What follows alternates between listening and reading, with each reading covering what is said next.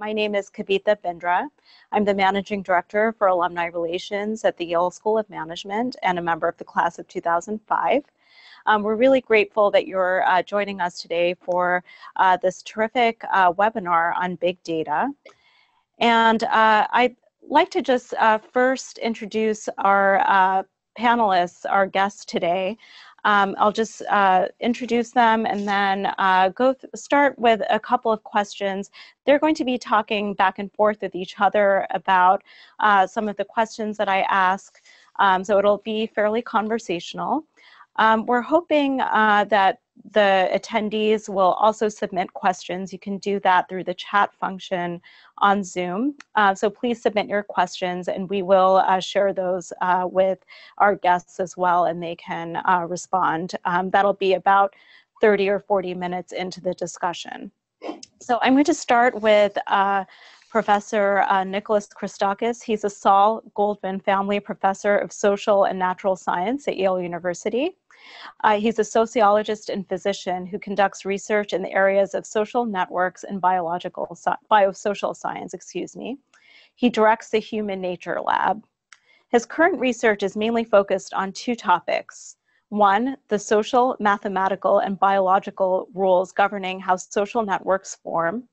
And two, the social and biological implications of how they operate to influence thoughts, feelings, and behaviors. His lab uses both observational and experimental methods to study these phenomena, exploiting techniques from sociology, computer science, biosocial science, demography, statistics, behavioral genetics, evolutionary biology, epidemiology, and other fields. He's the author of several books and over 150 articles, and was elected to the Institute of Medicine of the National Academy of Sciences in 2006, and was made a fellow of the American Association for the Advancement of Science in 2010. So thank you, Professor Christakis. Thank you for having me. We also have Megan Eisenberg from SOM class of 2004, so we overlap by 1 year. Megan is the CMO of MongoDB. She has spent over 20 years working in the high-tech industry. She was one of the top 50 most retweeted by mid-sized marketers according to Adweek study in 2015, and the most influential MarTech leaders and one of the top 25 B2B marketing influencers according to Inside View. Before joining MongoDB, she was, VP of Demand Generation and Customer Marketing at DocuSign.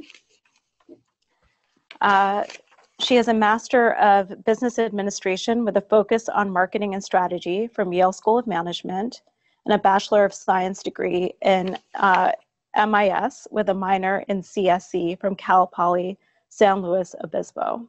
Thank you, Megan, for joining us as well. Thanks for having me. And last but not least, we have Harlan Krumholz joining us.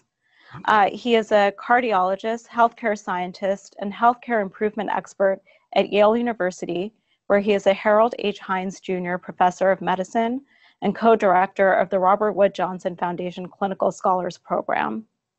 He's a director of the Center for Outcomes Research and Evaluation at Yale New Haven Health. He has led research and initiatives to improve the quality and outcomes of clinical decisions and healthcare delivery, reduce disparities, enable transparency in practice and research, and avoid wasteful practices. His team is guiding federal efforts to measure and promote healthcare value. Dr. Krumholz established the Yale Open Data Access Project to promote data sharing and open science.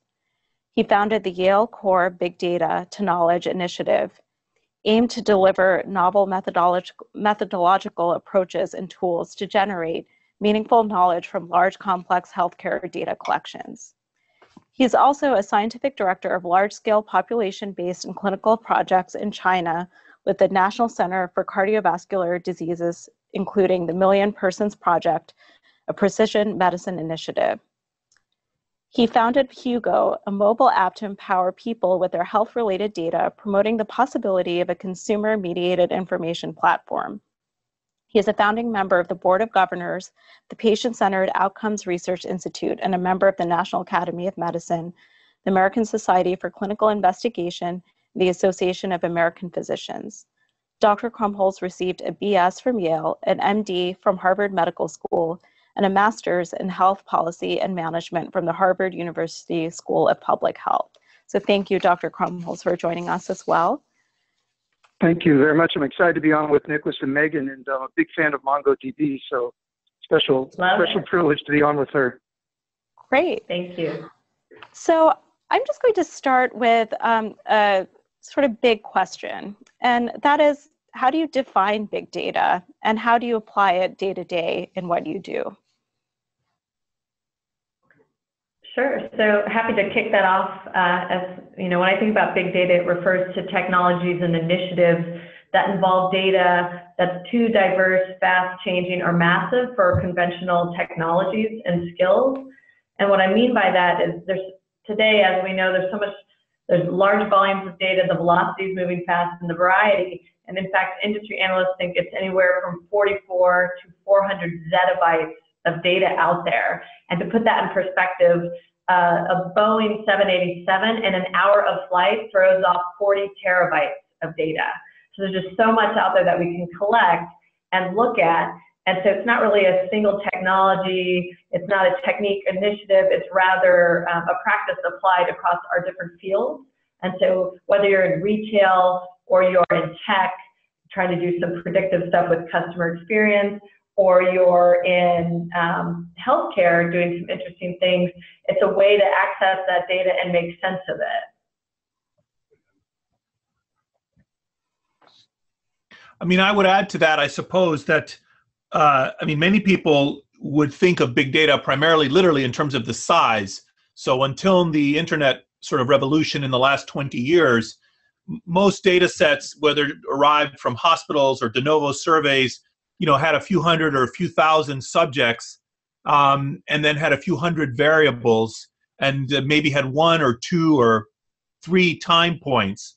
But along all of those axes, because of the massive passive data collection that's possible in so many industries, those are all exploding. So you might have observations on millions or billions of people, and you might have thousands of variables or information about each individual, and you might have them at levels of temporal resolution that are just mind-boggling, literally to the second sometimes, for example, in phone data.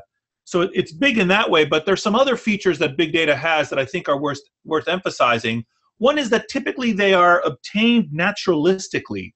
That is to say, people are going about their business, or machines are doing whatever they're doing. Planes are flying, and the data are passively collected.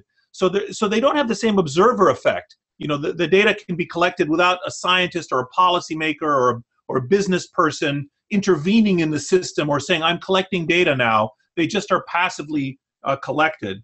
And the third feature I would emphasize as well is that I think these advances in big data technology give us new opportunities to conduct experiments.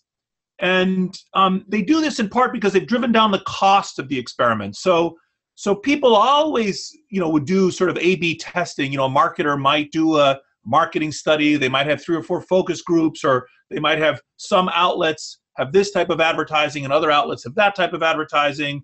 Or a clinical trialist, might be interested in following up some kind of medication that had been used and might have a sample of patients in one region. But now, actually, we can do these experiments on a much larger scale. And I'm sure most of the listeners are familiar with these ideas of A/B testing that so many companies do. But the capacity to do this kind of A/B testing has been greatly facilitated by the emergence and existence of a broad set of ideas that I would put under the umbrella of big data. Great. Yeah, I'll just weigh in here a minute. So first of all, big data, of course, does refer in a way to the size and the velocity and all the kinds of things that we talk about around the fact that there are immense amounts of data. But I think what's more interesting is to think about its cultural impact. So it's as if someone is now invented the microscope for our era. There was a lot of information that we could learn from that was out of our grasp before the digital revolution. before the conversion of a lot of interactions that were really beyond our reach, our inability to see, collect, analyze, understand, we were left with other methods of trying to understand the world, trying to respond to the world, trying to create systems that could be responsive and improve the world. And with this revolution that's occurred just really in relatively small amount of time, our capacity to be able to cull that information and use it in ways that generates new knowledge and new knowledge that can be applied, and in the application of that knowledge, generate even more knowledge and iteratively improve and learn in the ways that Nicholas is alluding to, is would have been incomprehensible even 20 years ago. And I think that this notion of big data is around a re-engineering of the way that we learn about our world and the way in which we can apply those learnings to practice. And that's required a lot of new tools. I mean, the interesting thing about MongoDB is that it's giving us the capacity to be able to use tools that we never really even needed before. And it's sort of conventional relational database architectures were fine for really relatively meager amounts of data, but that the new age of data is forcing us to both embrace new tools and new skills in order to fully leverage this. So when people say big data is going to solve all these problems, what it's done is create opportunities. And the question is going to be for us, and I'm from the world of medicine, and we have been so slow in responding to this opportunity, but we're starting to wake up. And the question will be, can we seize this opportunity? Big data will not solve a single problem for us. It will create immense opportunities for us. And the question will be, will we ask the right questions? Will we embrace the right tools? Will we be able to produce knowledge that we can then apply, test, determine whether it's made things better, and continue an upward spiral of ever better application of what we're learning? And so I think this idea of big data is about the brute force amount of data, but it's more than that. It's about whether or not we're about to enter an entirely new age of discovery that's tightly linked to application, that's leveraging what goes on in the real world and is integrated into, as Nicholas says, a whole series of ways to be able to test whether or not our theories are right and whether we can make the world better as a result. Yeah, there's a really good example. The city of Chicago, they're collecting through all these sensors throughout the city information. Their project's called Windy Grid, and they monitor things like number of 911 calls, complaints, broken lights, liquor permits, abandoned buildings, and they do this through 30 different departments, analyzing geospatial data in real time, and they're using it to cut crime and improve municipal services in real time. They're starting to predict where crime is growing, where they need to shift services, how to address everything, and it's amazing. And they've open sourced it to all cities, any city that wants to use it and implement it, and it's cool the way they're trying to address crime in that city. Great.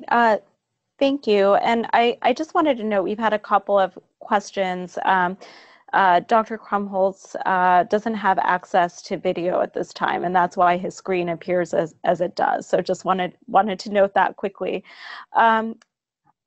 Another question about, I think you've all talked about the potential applications for big data.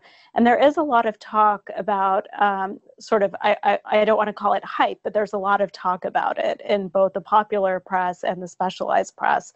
And I just wanted to hear from each of you whether you think it is more than hype, or whether big data is truly transformational in your fields. And are you seeing those really transformational opportunities now? Well, I think picking up on what Harlan said earlier, this sort of microscope, or I would even say a telescope analogy, before Galileo reads about the invention of a telescope described in the Netherlands, everyone knew there were stars in the heavens. We knew about the planets. But Galileo builds his first telescope, and he just starts looking, up in the heavens. And he sees sunspots, and he sees ridges on the moon, and he sees moons orbiting Jupiter, which which itself totally overthrows the kind of geocentric theory of the solar system, because it was inconceivable that things would rotate around other bodies. So this discovery of this instrument opened up new understandings in astronomy, and I think actually that's sort of what's happening now with big data, at least in the social sciences, and I would say in the medical sciences, two areas that I know more. I think we have new tools. I think we have new data that are obliging us to ask new questions and revisit old questions in new ways. I think they are driving the invention of new methods. So you have statisticians who are kind of just phenomenally excited about how are we going to invent techniques to make causal inferences based on observational data. Computer scientists that are inventing new ways to cope with these vast amounts of data, to visualize them, to filter them, to process them, to extract insights.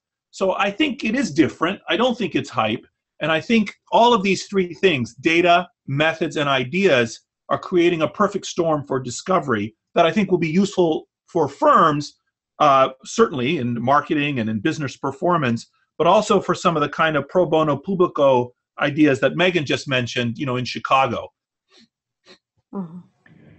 Yeah, I think it's definitely a loaded term, like social, mobile, cloud, and because it's used so liberally, I could see why there's concerns about it being a hype. But when we apply it to our field and it becomes transformational, studying cancer research, we apply it in our cities, we use it to make, businesses better, to leapfrog the competitor, to deliver better customer experience, then that's when I think it's, a truly transformational thing in our field. And it really is something that only in the last decade have we truly started to leverage it with all these mobile devices and phones and sensors that can collect information. I mean, there's things you see out on the NFL, and they're doing it on the uniforms, and they're learning about the players on the field and using that to make smarter uniforms and understand impact and different things like that. I mean, that kind of stuff is just really cool to see when we're using it in a positive way to transform those industries. Well, to me, and again, talking from medicine, the hype, I think, has far outweighed what we practically have achieved. And I think that there's a lot of reasons for that. We look around at all the other industries, and we look at, the giants of, Google and Facebook, and we see that, they seem to be able to harness these in ways that help them deliver better services and help their business model, help them be able to function better. And it seems almost limitless what can be achieved. And we look at where we are, and we've got fax machines on the wards. And, when we can't even have everyone's records when we're doing rounds, half the people are missing vital information. And so, I think that this possibility is going to only be as good as our commitment to ensuring that we are collecting the data and then organizing the data at our own place. We're creating a data lake that, should be able to stream in data from the electronic health record, from remote monitoring, from wearables, from a whole range of different sources. And then as we do whole genome sequencing and so forth, and then trying to ensure that there is a breadth of data available so that we can begin to learn whether or not, as we assemble these immense data sources, that we can take advantage of them. And also what most people call big data in medicine is still small data, because we're not actually taking advantage of the kind of information about people's lives that may importantly affect their health, but that we have heretofore sort of defined as not part of clinical encounters.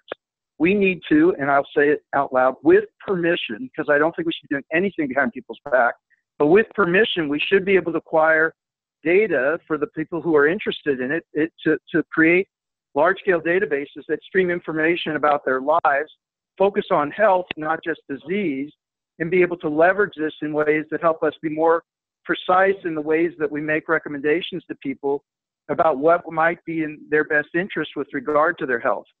And so, that's why I believe in medicine, we're still at the beginning. It's such an exciting time to be in medicine. There's so much to do. We have so much we can potentially leverage, but we are just at the beginning and need to get to a point where we can actually show that we can deliver on the opportunities that are in front of us. But you know, the hype to achievement ratio is very high right now in medicine. I'm hopeful in the next 3 to 5 years that we'll be able to bring that ratio down. Again, that would be medicine. The other areas has made better progress. I mean, an example to pick up on what Harlan would say, and I don't know how medically oriented the several hundred people that are listening in are, but you know, if you wanted to check someone's blood pressure or monitor or check whether they had abnormal heartbeats, you used to have to wait till they came into the hospital or saw the doctor, and the doctor would check on them for a while. And when I was a medical student, just shortly after Harlan was a medical student 30 years ago, they, you know, the idea of 24-hour continuous monitoring was invented. And there'd be this big contraption you would send home with a patient, and he or she would wear it, and it would monitor their heartbeats for 24 hours. And then they'd come back a week later and deliver literally the device, and you'd look at their heartbeat, and you would see, you know, whether they were arrhythmias and so forth. And the notion of using that to actually test whether your drugs were making a difference, that was even more elaborate, because then you had to send the machine back and forth. Well, all of that is totally changed now. It's possible to monitor the response to treatments, whether it's for depression, a cardiac disease, and so forth, using devices and traces, digital traces that patients are otherwise leaving anyway.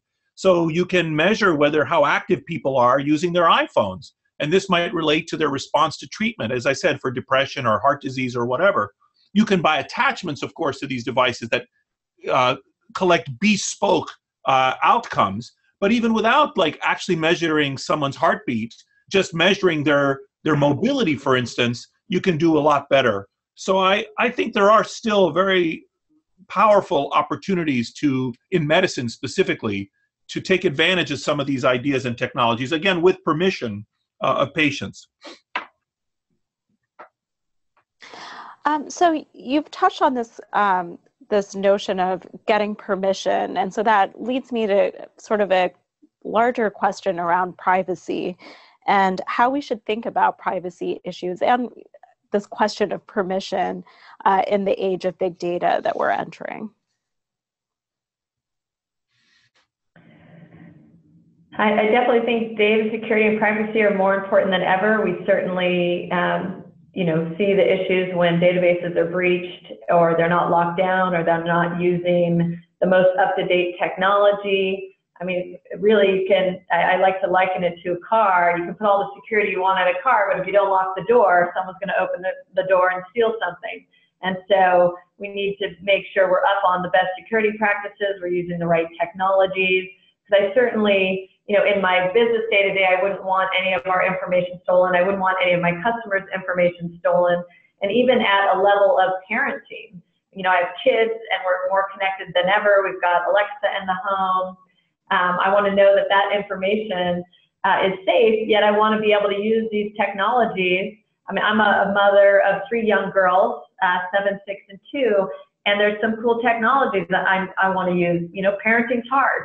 So if I can use a device, like there's a company called Sproutling, and they made a device that goes around the ankle of your infant, and it monitors their mood. I mean, it used to be you had to either sleep in the room or put on a sound monitor, and then we got video monitors. Well, this actually monitors whether they can tell you if they're awake, if they're asleep, their breathing, even what mood they're in. They can tell you what position they're in, if this is a typical position that predicts they're about to wake up. There's all these really cool things that we can do with these monitors and technology, but I would be terrified or worried as a parent if anyone could get that data or could break into my video camera and see my child sleeping, or heaven forbid, interact with them. And so, yes, I mean, more than ever, we want to make sure we ensure privacy and security without limiting all the cool things that we can do with technology. Yeah, I'll just say that this is something I feel very strongly about. I think that we've ceded this area too easily to companies that give us terms and agreement that nobody reads, and then basically takes all of our data and does a wide variety of things with it to turn profits without our knowledge. And I am hopeful that there will be competition that comes up where people will have greater choice into how their data is used. In medicine, I think it's critically important because a lot of the data, for example, in the healthcare systems through business associate agreements are being transferred. Electronic health record data are being transferred to third parties who perform services for the healthcare systems, but then are enabled to de-identify data to the extent that data can never be de-identified and sell it for profit. So while people have trouble getting their records and data, it turns out that actually other companies get a hold of your data all the time through these business associate agreements. I believe that people ought to have more agency over their own data. They ought to have greater opportunity to be able to make choices about their data, and they ought to be able to have their data as an asset that they can use with other people for purposes that are important to them. That's a long way from where we are now. As medicine starts to emerge into this big data era, I'm hopeful that we can begin to set ground rules and we can enforce federal rights that people have to their own healthcare data. Every healthcare institution, every what they call covered entity, which includes payers, have an obligation to provide people with the data that they're generating about them. But few have the opportunity to do that. In my disclosure, they talked about Hugo. This platform that I've created was intended to empower people so they could get it. Other people, I hope, will generate similar kinds of platforms and people have choices. But I think we have to time and time again start saying, where is the with permission part around your data? And then we need to create virtuous ways for people to be able to share data because we want data to be able to be shared, but ways that people can be assured of the security, the purpose, and that they agree with it. But I'm hopeful that we'll be able to get to that point because I think that there's a lot of possibility of misuse of data now that we've yielded to just because of convenience rather than to insist upon the fact that we know what's being done with data about us. I mean, I think on the with permission issue, I think that we should also be clear-minded about what things would require permission and what would not. And I think most people, like, I don't really have a problem with the phone company analyzing phone usage of its million customers and drawing patterns of which I am one out of a million people whose phone usage is being used by the phone company. I mean, I wish they would pay me for it. Okay, what would they give me, 10 cents or a buck, But, I don't necessarily have a problem, but I have a really serious problem with them zeroing in on me.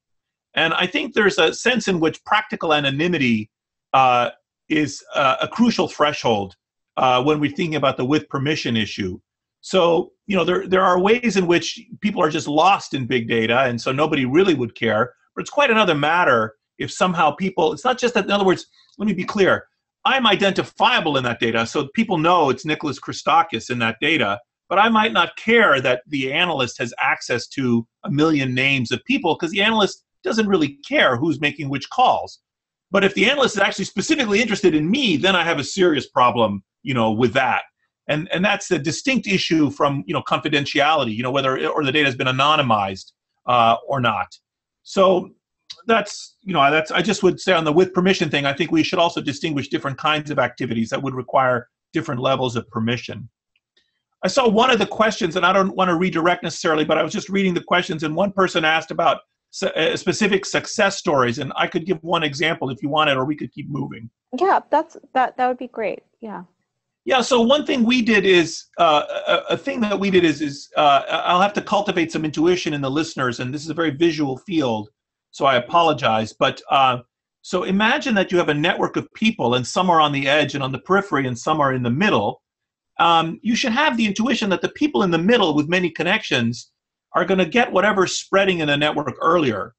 They'll get germs earlier. Popular people will get infections sooner in the course of an epidemic. Well-connected people, we have the intuition they are getting access to valuable stock tips or other information earlier.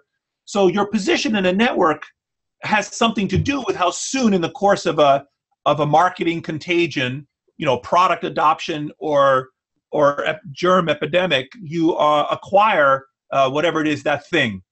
Well, what that means is that if we could identify central people in a network and monitor them passively using big data techniques, those individuals would be like canaries in a coal mine for epidemics and for product adoptions.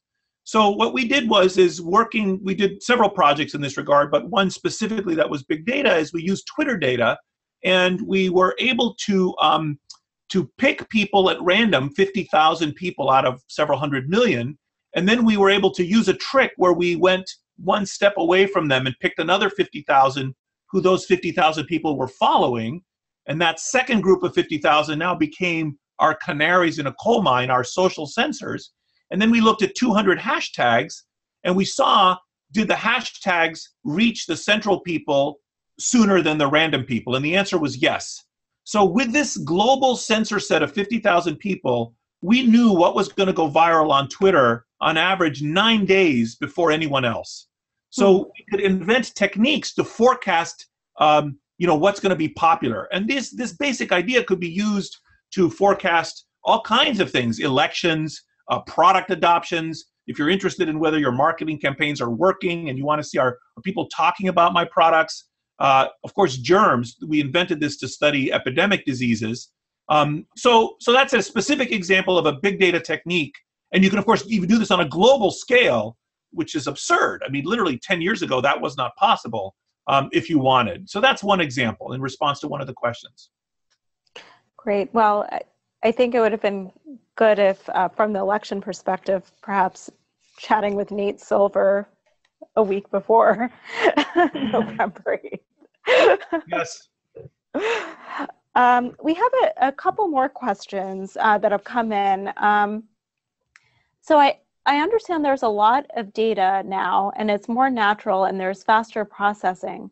However, are there any new statistical techniques that have been invented to deal with big data, or is it the same techniques we've had for the past 20 years? And can you provide some examples? Let Megan go with that one, yeah.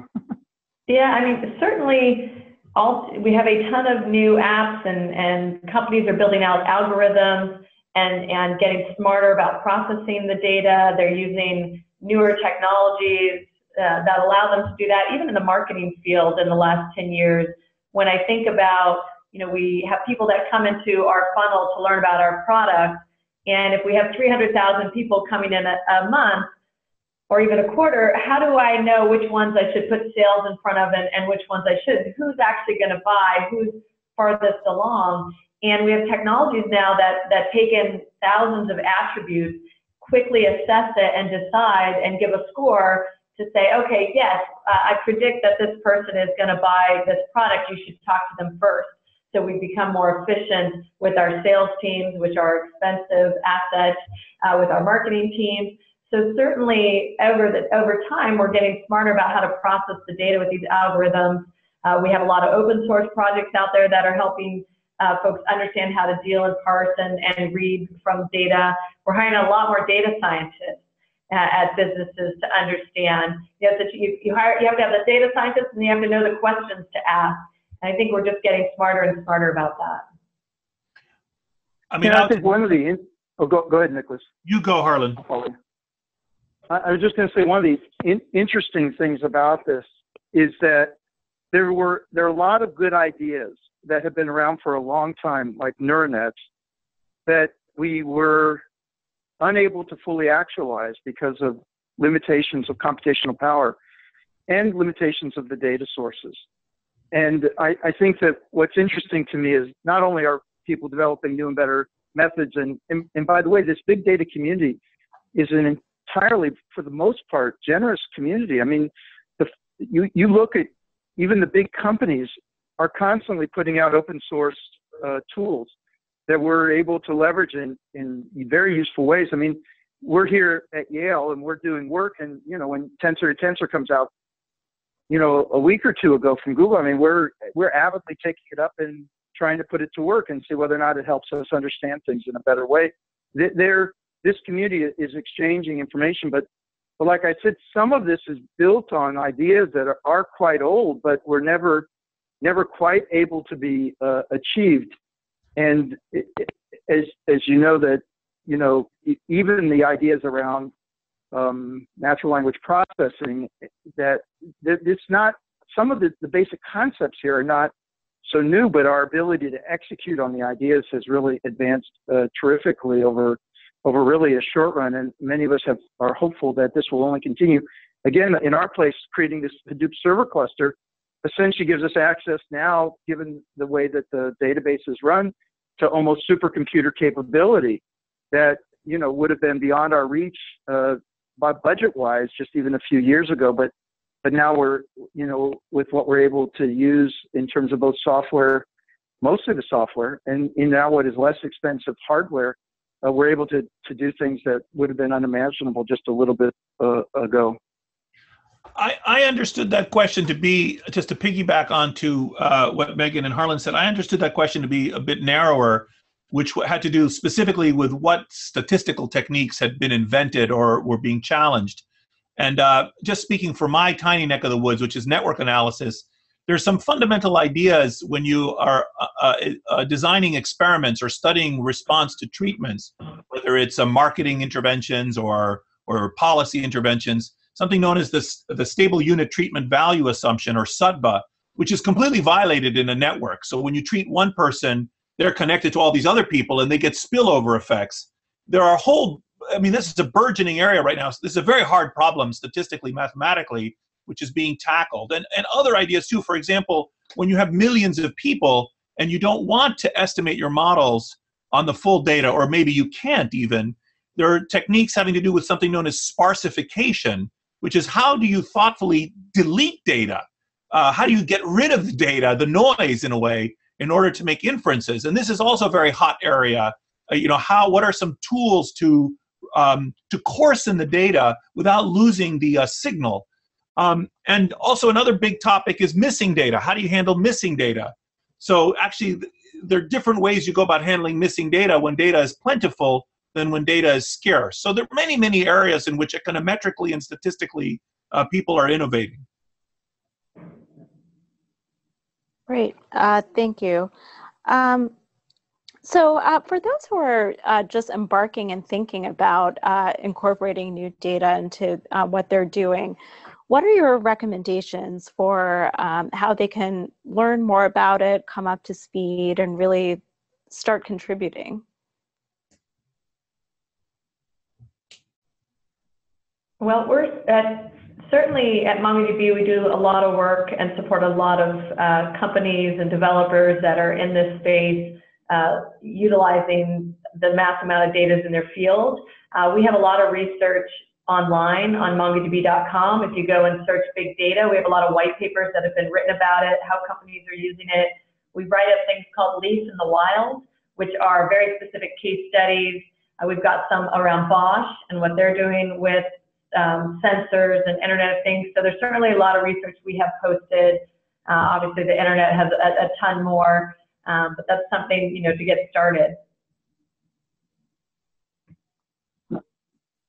I will say, like any other field, you need to invest your time to learn, because, this is not, increasingly it takes skills to be able to work in an area where things are moving rapidly.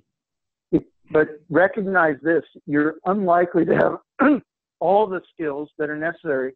This is entirely a team effort. In the most successful areas, this is a multidisciplinary team where people are bringing different pieces of the puzzle. Everyone's deciding on what the key questions are, but there are people who understand different aspects of this, some of the very technical pieces around the data itself and its analysis, but it's also about the translation of the data in ways that people can understand and that are actionable, visualization of the data, the reception and understanding of the data. And so, nowhere is this more critical than in medicine, where we all need to hold hands and work together. So people who are experts in the data, in computing, in clinical care, and bringing in the patient and public perspective, and trying to figure out who the end users are. I think where this succeeds best is where there's an idea of who the end user is and what they're likely to do with the information, and then figure out how you can produce that information in ways that are going to help them. The way it works worse is if you just start with a lot of data and you just, you never really clarify what you're trying to answer, and you're just, you're starting to drown in routines and algorithms, but you're really not ultimately moving in any positive direction that's going to affect the world. So, I think somebody wants to get into this, figure out what questions are important to you, figure out who's working in these areas, figure out what skills among the breadth of skills, try to familiarize yourself with what each member of a team is doing, even if you're not expert in that, and then try to figure out, who you can join, because it's not, as far as I can see, this is not going to be about an isolated individual. It's going to be about people working together, trying to solve problems together. You had referenced the big data community in a previous response, and I'm curious who it makes up that community. Can you give me a sense for who people can call on when they're trying to explore this concept? It's a secret. We couldn't tell you. I think we're stymied because, of course, there is no singular community. Right. I think it's people who are intrigued by this, going to what I said in the beginning, by the opportunity that exists. And I did really like the way that Nicholas framed this as, in the real world, we're generating data now every day that's describing behaviors and helping us understand the way things work in ways that we couldn't before. And we're able to test these ideas. Like anything else, you can run, academics, industry, nonprofits. I mean, a whole range of groups are intrigued by this. And I think there's not a single group. Meanwhile, there are a lot of smaller communities, and not so small, but I mean communities who are focused on one aspect of this large and immense enterprise that, people might be drawn to. But, there are machine learning groups, there are artificial intelligence groups, there's groups who are more practically oriented, there are groups in medicine who are trying to figure out where digital health is going to lead. And, there's all sorts of groups that go either very specifically on content or largely on technical issues, but there's not any one place to go. Yeah, I think it's really field dependent. Okay. So another question from the attendees. In the area of healthcare, what initiatives are underway to integrate data in hospitals and outside of hospitals, meaning Fitbit, iPhone, Google browsing, et cetera?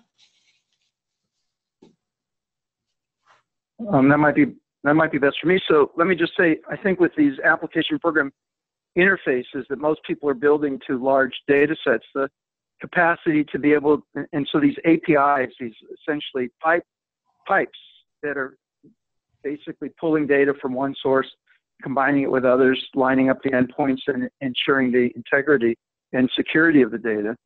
Increasingly people are creating the means by which data can be merged. It actually is relatively routine now to take the wearables, and there's some companies like Validic who have got a whole range of these APIs where they can pull data from wearables. And, I think what you're going to see again is increasingly medicine is going to be in a position where data can be merged from a whole wide variety of sources. This has already happened in a lot of areas. I mean, if you look at your app on your phone for weather, that's highly dependent on these APIs, these pipelines, pulling data from a wide variety of sources and then harmonizing it, organizing it, presenting it to you in ways that you find useful. We've been slow in medicine to be able to find these ways for a wide variety of reasons, and some of them reasonable concerns about privacy and regulatory issues, but increasingly with people's permission or under the auspices of the health system on behalf of people, these data are now becoming increasingly available. And I see this is just a technical problem that we're overcoming now. The cultural problem of how we actually integrate the data and use it in medicine, and how we get away from our routine work that doesn't look so much different than it did in the 1950s in terms of our workflows. It's what's going to be our challenge. How do we actually create a new vision of what medicine can be as an information science and leave an era where, it was based largely on what we thought we understood about pathophysiology and mechanism of diseases, which oftentimes turned out not to be quite right. Yeah, one of our customers on the insurance side, MetLife, when you used to call in to get support, they had to log into 70 different databases, and getting questions answered took a very long time. And the challenge was they had these disparate data sets that they couldn't get one view of the truth. And now with technology out there that allows you to deal with these large data sets and combine different databases, they've created something that they call the wall, and it looks like Facebook. And now when you call in, I've got all your data from all these different databases in one place, and a customer support rep can quickly answer your question. And they've cut down, time on the call, support costs, and it's a much better experience for their customers. So I think as we continue to evolve these technologies and we can access the data very quickly, the experience is just going to be much better. And it's obviously the same in healthcare. There was a question, with access to all this data in real time, what are the expectations on physicians and in the medical field, and how you respond to care? And I think that we're going to be, we're probably going to save lives. We're going to respond faster. If it's Sprout Lane and my baby has spikes of fever or stops breathing, I'm going to respond, and we're going to reduce things that are happening in the world that we maybe weren't aware, couldn't get to fast enough. And now we're going to get there, we're going to learn about it, and we're going to respond much faster. I mean, I would pick up this thread just to contribute to the conversation, and maybe also take it in a slightly different direction for a moment, which picking up on the issues of openness, picking up on the issues of how open is the data, of analysis, on utility of the data, how is it repackaged to serve different analytic or business or policy agendas, by highlighting a question that I still struggle with, and I'm sure that Megan and Harlan do too, which is, where is the balance of power between the data owners and the data analysts? And about 10 years ago, when I was still at Harvard, I was part of a big conference in which I sort of made the claim that after many years of data being sort of not so important and analytic power being very important, that I thought the balance was shifting to the data holders, that all these firms that had all these data, that there would be hungry statistician mouths baying for access to the data, and the firms, would be holding in the data, not wanting to share it, some of which, of course, has come to pass. But I think actually what's happened is I think the pendulum is beginning to swing now. I think there's so much data now, and people don't really know what to do with it, that having people capable of extracting wisdom from the data, it now is becoming ascendant again. So data is now going back to being a commodity. I thought that data was, we had at the beginning of the big data revolution, I don't think data was a commodity. But now I think it is beginning a little bit again to be a commodity. And I think that the balance of power may be shifting to the analytic function. But I think it's industry dependent. I think it's problem dependent. I don't think that's a general claim, but I do think it's an issue to think about from a managerial point of view. If you think about the inputs of data and analysis, and then you're trying to produce something, which are the more valuable inputs, and how are they cultivated or preserved? Okay. Another question, what tools would you recommend to understand better your clients using big data? Are there any open tools to explore and learn?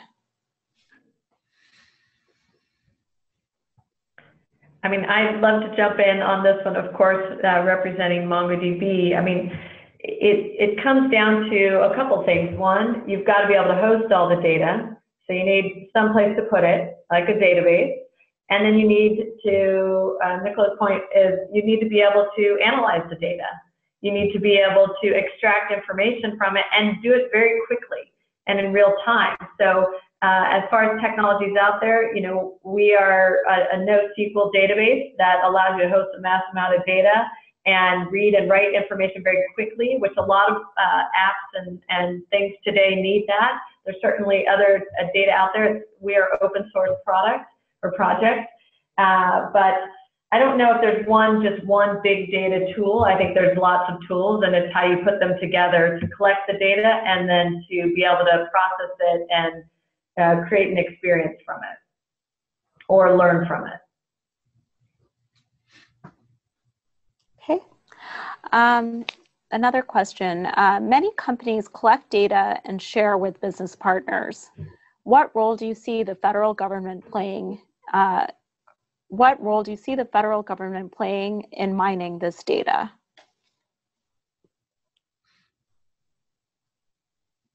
Any thoughts? Well, I sort of responded to this by saying I thought there are lots of public health applications that the government should probably have access to, but it's a little bit of an unusual question because the government is churning through all of our data all the time, and you know, there's probably no bigger data miner than the NSA. But you know, I think the bigger question is what should the government be doing, and what should the government be allowed to do, and under what auspices, and then how should that be managed, and to what extent can the government help promote the widespread use of societal data for virtuous purposes in ways that both are consonant with the values of people in society, protective of individual identities. As Nicholas said, I totally agree with him. It's not about the collective use of data, but it's about whether I'm particularly being targeted in a way to understand that offends us. So I think that we are being confronted with terrific possibilities. I think we need to admit that unintended or intended harm can derive from the use of data about us, around us, even characterizing us inappropriately or mischaracterizing us. One of my favorite movies is Gattaca because it shows both the potential hazards of, in this case, genetic manipulation, but expectations about people don't always match the reality of what happens. And so how does this affect my credit rating, my insurance, the way I live, what people expect about me? I mean, there's a whole range of things as people start to characterize me that on one hand provide me a service because they are customizing their approach to me. On the other hand, pigeonholes me in ways that limit my exposure to other ideas, to other products, to the way in which I live my life. And so these are things that I think are on the governmental level are worth our society exploring so that we can be assured that we're at least reflecting on the degree to which all of these capabilities are enhancing our lives and our societies and not making things worse. And so, you know, I'm just extending that question to sort of saying, I think there needs to be continuing conversations about what's happening because it's happening so fast. There's often not a public dialogue about in what ways these should best be deployed.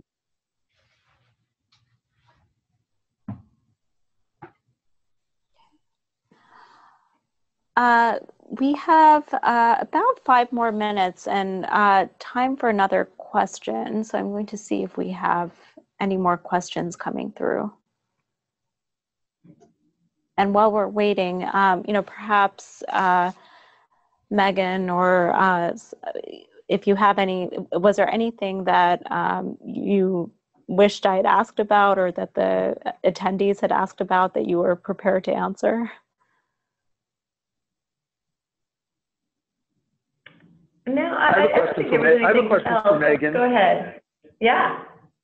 What can we expect from MongoDB in the future? So you guys are trying to redefine the way in which we can use these large databases. When you guys are thinking about R&D, how do you do it? Because, you know, you're trying to respond to consumer demand with regard to the need to manage these large databases. You've done a great job creating this, but when you think about 5 years from now, I mean, what's the plan? Like, how are you continuing to evolve the tools? Yeah, so, I mean, it's an awesome question. We just had our big annual user conference last week, and we launched a new product called MongoDB Stitch. And what it's doing is it's allowing more control to developers to set up access rights to data. And so specific to like a healthcare app, it lets developers declare rules instead of having to write code. And what I mean by that is it allows them to segment patients so they can read their history, but only write account information. And the doctor can read and write all of the history to the patients that are assigned to her. The nurse can only read the vitals and write the vitals and results, and the researcher can only see the aggregated information that we want them to see, so they don't know the individuals or where, you know, the personal side. So it's kind of the next stage is, okay, you have all this data, you are creating all these apps, but if we want to apply it in healthcare and other fields that need more privacy restrictions and who can access what of it, we're providing those tools. And so we're excited last week to launch Stitch because it allows you, it's really a back-end as a service, but allows you to set up all these different rules. And so I'm very curious to see what developers will do with it, and specifically in healthcare. There was one question that I just answered. I don't know how much, Kavitha, how you want to handle the end of this, but that just came up very quickly. Someone was asking about ethical and moral issues in the use of big data technologies. And I would answer that by saying that, like any scientific advance or technology, these are dual use technologies. They can be used for good or evil. You know, you can invent a gun to hunt food, or you can use it to kill people. And you can invent chemicals that are useful for treating cancer, or they can be used as nerve agents. And the same happens with big data. The same tools that can increase civic engagement, make voters turn out to vote, or can be used to stop them from voting, or the same tools that you can use to clamp down on fake news and the flow with online can be used to increase the spread of misinformation, or the same tools we invent in my lab, tools that try to create artificial tipping points, that try to create cascades or epidemics of good behavior, can also be used to foster epidemics of bad behavior. So I think that is a very important topic. I happen to discuss that in some of our writings. I don't want to promote that right now, but I think that that is a very good question. Great. Well, I think that'll have to be the last word. Thank you all so much, Megan Eisenberg, Nicholas Christakis, Harlan Krumholz. This is a great discussion, and I hope useful for those who attended. Thank you again, everybody. And if we have any more questions, I'll certainly refer them to these three folks, and we'll see what responses we can get back to you. But thank you again, and I hope those who attended will attend future webinars that we produce as part of SOM Exchange. So thank you again. Have a great Tuesday. Thank you all. It's fun to be together. Thank you.